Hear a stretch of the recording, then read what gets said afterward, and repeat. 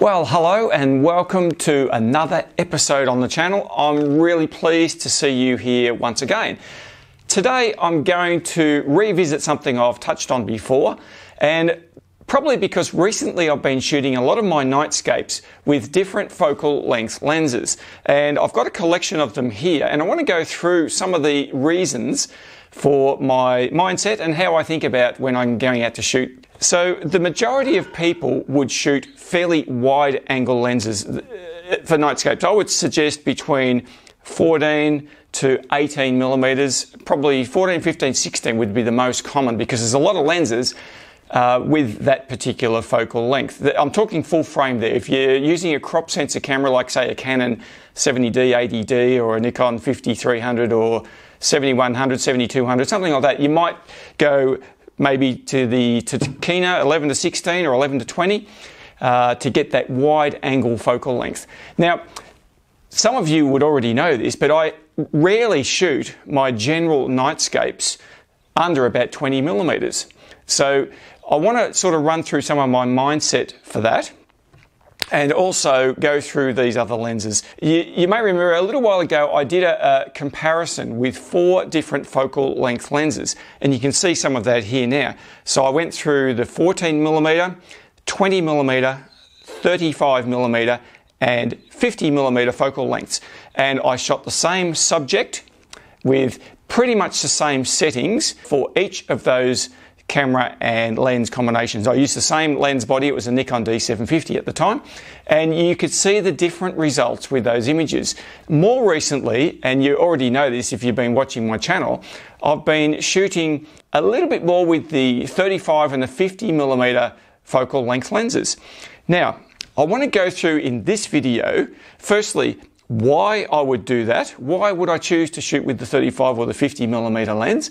And secondly, when would I do that? And I think both of those questions need to be answered to get a clearer picture of what I'm talking about. So firstly, I'm just going to show you some of the gear that I've got here. Firstly, I've got my Nikon Z6 camera body here, and mounted on this is my Nikon brand 50 millimeter f1.8s. So that is a native Z mount lens. Now I haven't had this very long, and I've only shot a few images with it, to be honest, but so far I really like it. Now the S lenses that I've tested, I've only tested 3 of them at this point in time, have all been really sharp, really good quality images, really good quality lenses. I love the construction, I love the way the focus ring moves on this. Having said that, coming from the F-mount lenses, which I've got a few of those here as well, it just takes a little bit of getting used to. There's a couple of things. The focus throw is different, and because these are completely fly-by-wire lenses, there's no markings on here to tell you when you're at infinity focus. So that, for a lot of people, that's a deal breaker. They don't like that. They don't like fly-by-wire lenses. Now, you know, with the mirrorless camera technology that we've all come to know now, pretty much all of those lenses are fly-by-wire. So I'm using Panasonic cameras and lenses to film what we're doing here today and what I normally do. And all of those lenses, it's a mirrorless camera, and all of those lenses are fly-by-wire. So I guess I'm a little bit used to it. Now, having had the Z6 for quite a while now, being a mirrorless camera, I suppose I'm coming to terms with some of the differences and the idiosyncrasies that come with that difference. Up until now, I've been using, as you know, the FTZ adapter. Now you can see that here. This is on my 20 millimeter f1.8 lens. Now the FTZ adapter works really well with the Z6. So of course these lenses were designed not for mirrorless cameras, they're designed for the older DSLRs. But I've found that they work really, really well. So I'm happy with the setup with the FTZ. And some of you will be using other brands. You might be using Sony. Now most of the Sony cameras these days are mirrorless. Olympus, they're all mirrorless. Fuji, mirrorless. And of course the new Canon, the EOS series, they're mirrorless as well. So there's no doubt that that's where everyone's going and moving in that direction. But these adapters are critical because the adapter is necessary to adapt the older collection of lenses that you may have to the newer camera bodies. Okay, so we've got that out of the way. So the question, today's video is about focal length lenses and why and when I would use them. So let's go to the why first off. As I've already mentioned, the 20mm focal length here is my favourite focal length. Now for most of you people watching this video, I would suggest that perhaps your favourite focal length is a bit wider than that. Now, if you use a 14mm, 15mm, 16mm lenses, there's plenty of those around, and they are great lenses, don't get me wrong. In fact, I've got one here. This is the Nikon 14-24 f2.8. Now, this is a classic landscape lens and fantastic for nightscapes as well. And I use this lens quite a lot for certain applications, but not so much these days for shooting single images. So that's part of the why that we're going to get to in a minute. I think the reason a lot of people use these ultra wide angle lenses is because it's easier to get the shot. And you will find you'll get more in, you'll get more of the sky, you can get more of the landscape in the shot. And I think you can generally have a longer shutter speed. So we all know the stars are moving. So the more you zoom in, even using 20mm, 35 and especially 50mm, you notice the stars moving much quicker. So therefore, the shutter speed has to come down to accommodate those longer focal length lenses. Now, probably my best way of describing that is if any of you have ever had a look at the moon, for example, through a telescope, and it doesn't have to be a big telescope, just any telescope, you will soon find out that if that telescope is fixed on the moon, you can actually physically see the moon moving through the frame. That's because the stars and the moon and everything else is moving because of the rotation of the Earth. And the longer focal length of that telescope magnifies that movement. So therefore, the longer our focal length lenses are, the more movement is magnified. And so therefore, we have to keep our shutter speed down lower or shorter to accommodate that so we can still get sharp stars. So that's one of the reasons why wide angle lenses are more popular. And I think when most people begin their nightscape or astrophotography, they will start by using wide-angle lenses, the widest lens they can get. In fact, the majority of people recommending equipment for nightscape images will say to you, get the widest focal length lens you can get. And that's good advice, but for me, I'm very bored with that focal length. And I don't mean that in any derogatory way at all, because I still have this lens that I use a lot, but I much prefer the images I'm getting from my longer focal lengths. Now, why is that? I'm going to show you some images now that I've shot with the 14mm lens. So these images that you're looking at now are mostly single shots because when I started doing nightscapes a number of years ago now, I was using the wide angle lens, 14mm predominantly. Now this being a 14-24, I can change that to some degree. But the images you're seeing now on the screen, they're taken with that lens. Now they're great images. And some of them are ones that are still my favourites to this very day. After a little while, I toyed with the idea of I wanted a faster aperture lens. Now, this 14-24 is an f2.8. Now, in most people's standards, an f2.8 lens is a fast aperture lens. But when it comes to nightscape images, I think faster aperture lenses the better. So therefore, you start to look for f1.8s, f1.4s, perhaps f2s. There's a few of those around as well. So I went searching. What is there that I can use that's faster than f1.8? Well, at the time, the fastest aperture lens for my camera, which was the D750, in the Nikon range is this one, the 20mm f1.8. And I absolutely fell in love with this lens. You know, to be absolutely honest with you, when I first bought this lens, I had not ever seen one image taken of the night sky with this lens. So there was a little bit of risk involved in shooting with this lens because I thought, oh no, it might be full of coma, it might be full of aberrations, it might be a terrible lens because it's quite light. A friend of mine actually at the time was using this lens as one of his kit in a wedding kit. So he's a wedding photographer and he had the 20mm f1.8. And I said, how often do you use that? And he said, hardly ever. Because as you know, wedding photographers tend to go for more portrait lenses like the 50mm or the 85 or 105. So it got me thinking. I had a look at that lens and I thought, gee, it's small and light. That is fantastic, a really portable lens. And now I'll show you the images that I've taken with this lens, and there's hundreds of them, literally hundreds, because this quickly became my go-to lens for Nightscape images. And I've talked at length in the past about the 20mm lens. Nothing more really has to be said about that lens. I absolutely love it.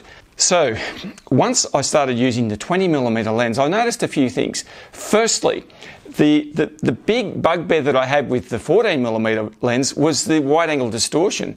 So things that were straight, particularly on the edges of the frame, started to lean in. Now you've all seen this. Trees lean in, buildings lean, people lean, cars, whatever it is you're shooting, they lean. And anyone who's shot real estate photography knows what I'm talking about. It's really awkward getting the angles right with these wide angle lenses. And you know, in some landscape environments, it doesn't matter. I mean, you know, trees are not straight usually anyway. So if they lean a little bit, who cares? But I was noticing a lot of things that were meant to be straight that weren't straight. Now, when I started using the 20mm lens, I realised, hang on, that wide angle distortion is far less exaggerated. And I was pleasantly surprised by that. Then I decided, well, gee, I wonder what it would be like to use a little bit longer focal length. So I started looking around. And that's when this lens came into my possession. This is the Sigma Art 35mm f1.4. It's got this is the F mount, so it fits the D750 or it fits the Z6 with the FTZ adapter. Now, this was one of the first of the Sigma Art series lenses that came on the market. The Sigma Art series lenses are a very high quality lens from the brand Sigma, and I found this lens to be tremendous. Now it's heavier and bigger than the 20mm, but at the same time it's not anywhere near as big and heavy as this 14 to 24 which I was using before, so it doesn't take as much room in the camera bag. But it is 35mm.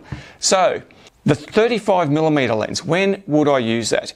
Well, essentially what I'm doing by putting a 35mm on is I'm bringing my field of view in from, say, the 20, and certainly bringing it in a long way from the 14.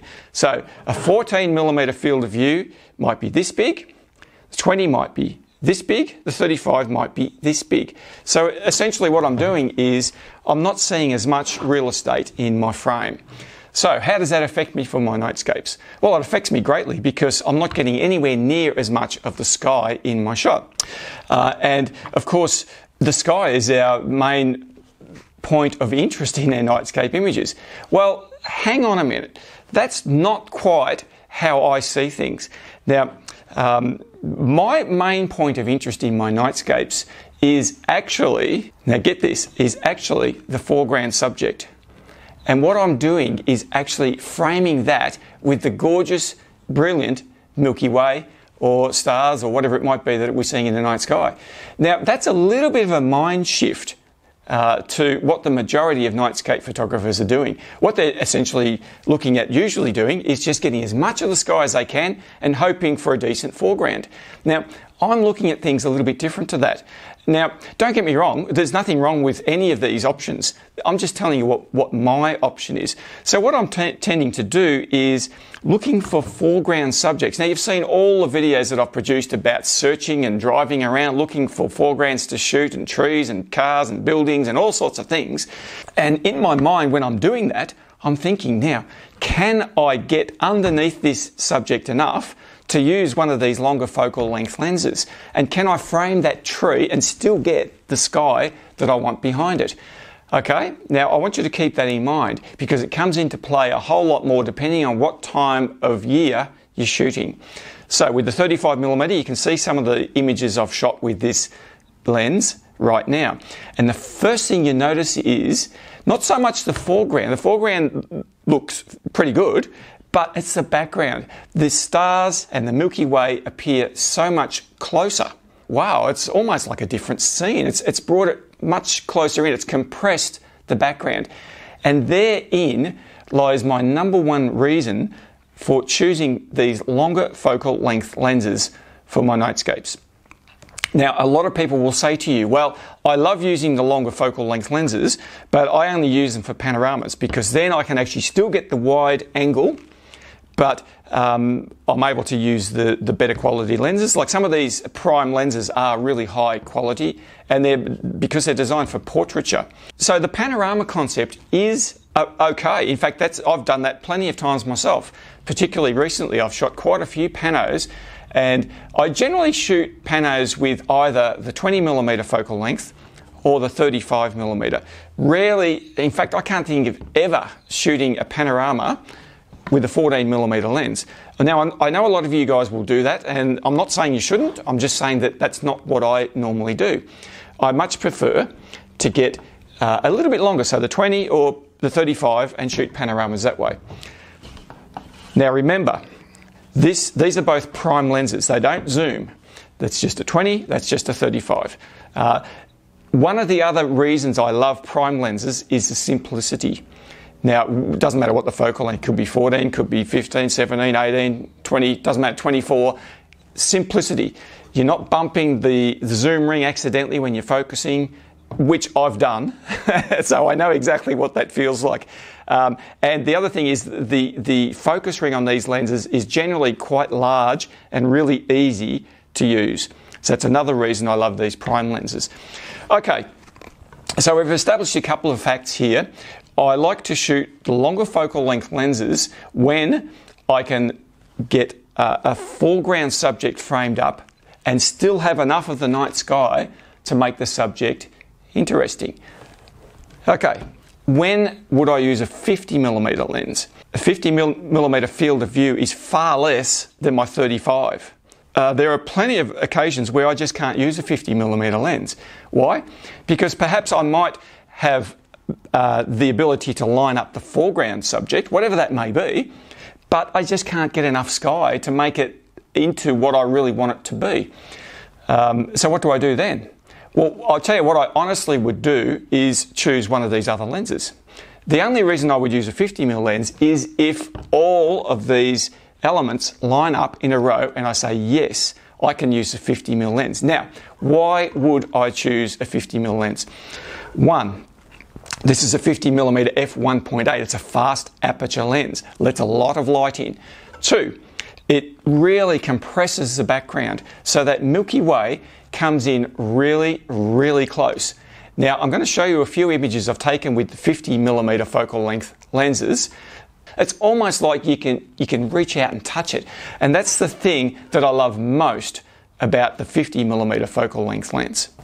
I hope that has made some sense to you guys, because I don't want to just rattle on here about equipment and you still don't get an understanding of what I'm trying to say. I guess in a nutshell what I'm saying is there's a place for all of these lenses. Now, one of the things that I love to use the very extreme ultra wide angle lenses for example this 14mm, is time lapse. Now, any of you who have ever done time lapse, you will understand that when you crop it down to a 16:9 aspect ratio, which is our standard television aspect, we're losing a fair bit of the top and the bottom of the image. So we're keeping the width but losing the height. So therefore, my 14mm lens is losing the top and bottom, so it's not 14mm anymore. So if I was shooting with a 50mm lens, I'm losing way too much of the image. So using time lapse, and you can see some of the ones I've done here, pretty much all of these time lapses have been done with the 14mm focal length, because I know I'm going to be losing real estate and I can't afford to lose too much and still get the effect of the movement of the stars. So that's another thing that the 14 is great for. So I hope you can see from these illustrations why I would use these different focal length lenses and when I might think about using them. Now, just on that, recently I did a shoot of a single tree sitting on top of a hill, and I used the 50mm Nikon lens, this one here, to shoot that. Now, I went through that video at the time illustrating my reasoning for that. I knew I wanted to use a 50mm focal length, and I was therefore needing a tree that was on top of a hill rather than low down in a valley or something like that, because then I can actually get the angle underneath and have just the sky behind. I haven't got other trees or any other landscape. I've just got the sky. And what that does, it actually gives time for the Milky Way core, in this case, to rise up behind the tree. And therefore, I know that I can get the whole tree. I can spend my time framing up that tree, knowing that the core is going to come up behind the tree. So, for example, you could get a real angle on a tree up a hill like this, and the core's up on a fair way from the ground normally, but because of the angle, I can still get my 50mm lens to pick it up. So that leads me to one last thing that I haven't touched on yet, and that is the simple fact that using this 50mm lens, or even the 35 a lot of the time, I can't do it at certain times of the year and get that same composition. It's just impossible. Now, you guys know, one of the reasons you use the 14mm or the 15 or 16mm lenses is to get more real estate. So therefore, the Milky Way can be quite high in the sky and you can still capture it because you've got so much of an angle on your lens here. Now, with my 20mm lens, I find that to be the case sometimes, that I just chop off a little bit of it, but I think 20mm for me is still the sweet spot because I can capture a lot of the Milky Way, and I shoot with this all year round. Of course, when the Milky Way core is directly overhead, and it is like that here in Australia for a fair bit of the middle of the Milky Way season, then it's pretty hard to capture it with any lens to get it all in. But I don't seem to have too much trouble. So anyway, I'm hoping that all of those illustrations have given you something to go by and to sort of give you a reference point, I suppose, to give you, make a decision of whether you want to use any of these longer focal length lenses. So I'd encourage you to give it a go. One of the things that I haven't mentioned yet, and that is the fact that using these longer focal length lenses is a lot more challenging. But I can tell you, with challenge comes reward. You won't always get it right. You'll mess up the focus or you'll mess up something, whatever it may be. But when you get it right, you'll look at that image and say, I couldn't possibly get that clarity of detail with my wide angle lens. It's just not there. Because when you start magnifying that Milky Way and the stars and so forth, you will see so much more detail. The Milky Way just looks absolutely sparkling with these longer focal lengths. I hope that has been some sort of benefit to you. I appreciate you spending the time here listening to me talk about all of this stuff, and I'll look forward to reading the comments down below. Happy to chat anytime about any of this stuff, as you know. So I'll see you next time under the stars, hopefully somewhere great. All right, I'll see you later.